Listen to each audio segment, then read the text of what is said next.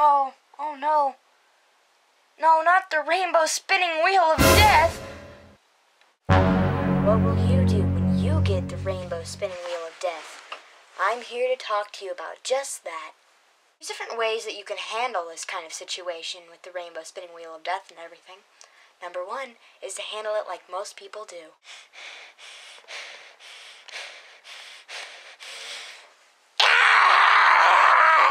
Oh, yeah, that's system one. System two is to take it a little more gentle.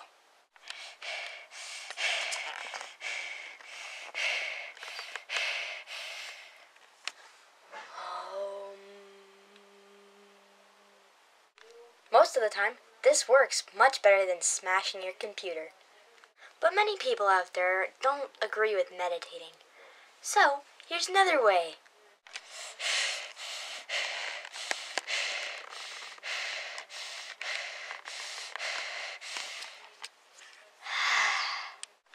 Just find your center.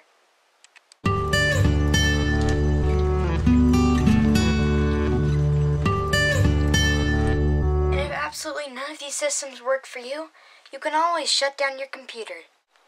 If it's nothing too important, that is.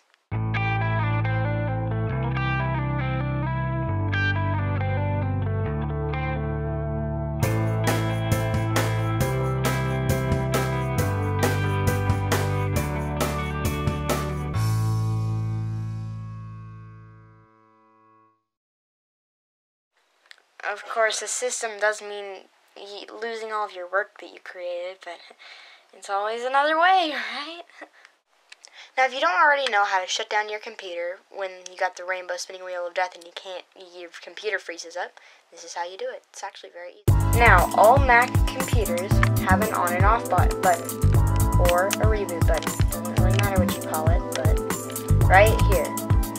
Now, what you do if you want to restart your computer or turn it off is you just press it once. But with this system, if you got the rainbow spinning wheel of death and you can't do something like that, you keep it down. You press it down until the screen goes black. And if none of these methods work for you, you can always just wait and suffer the consequences. Well, thank you for watching another episode of Awesome Annie. I hope you enjoyed, and I hope you learned from the rainbow spinning wheel of death. Bye!